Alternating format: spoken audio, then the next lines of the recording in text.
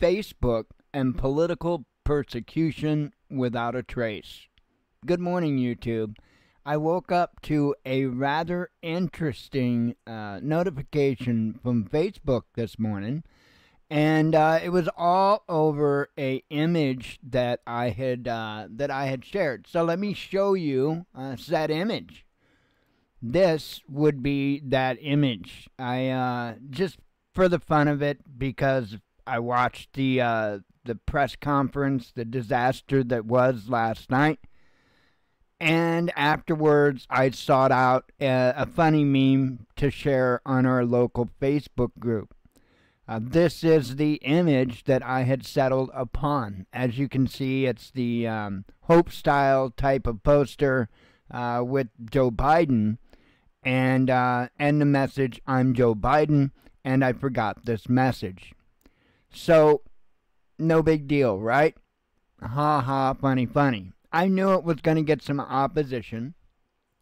This is the group that we had started some 3 years ago. We're now up to 4.2 thousand or 4,200 plus members, which is incredible, and we're growing pretty rapidly.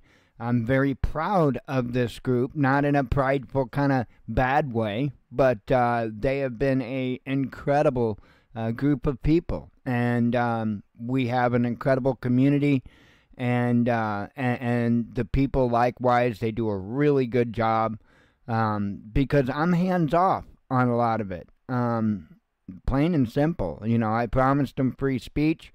And as long as they don't, violate any kinds of legal territories, so to speak, making threats and whatnot, I let them speak. I let them speak their mind. I let them hash things out, because we should all have that level of respect, because that is respect. And so I had made that post last night and woke up this morning to a notification that the post was removed. And you might think, okay, go ahead. Try to come up with the ways that you think the post was removed. I'm going to show you. Right here is the notification that I got. It said, "We removed your post," and you can see it is indeed the same image there. And I did put the caption as the funny haha, "In search of brick wall to bang my head upon, LOL." I'm failing to see how this went against their community standards on sexual activity. That is the claim against me. That's the claim that was levied against me, that I violated the rules on sexual activity, right? So, good enough. What you need to know, they explain all their different policies and their information. And then it says see options. Now this is an image, so I can't click on that actual thing. But let me come on over here. And, I clicked on a thing asking more or less about, tell me more about this sexual activity deal.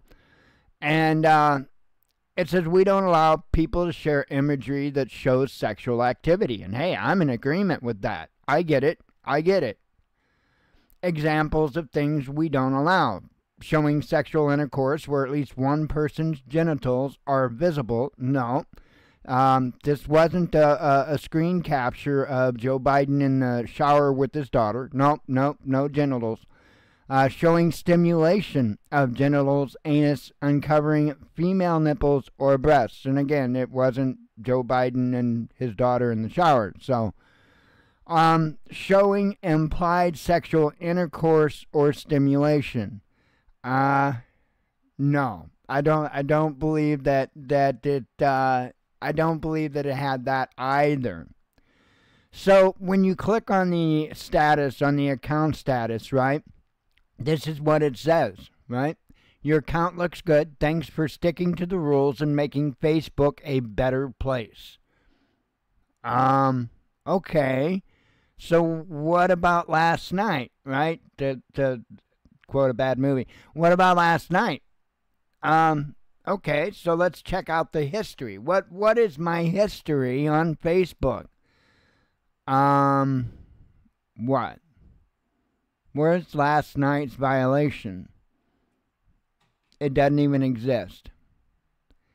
It doesn't even exist.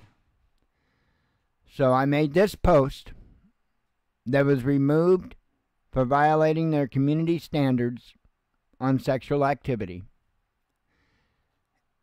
And there's absolutely no record other than the images that I took.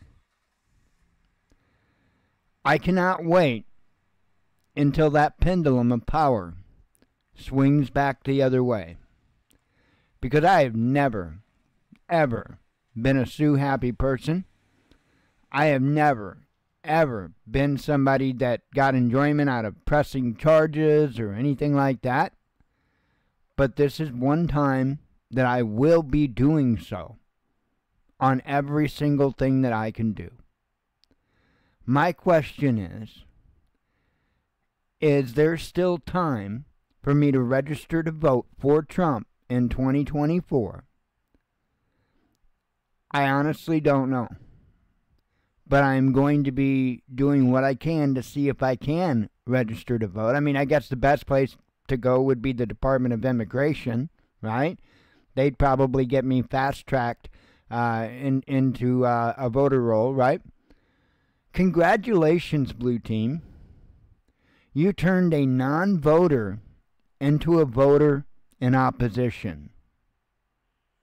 Pat yourself on the back. Shalom.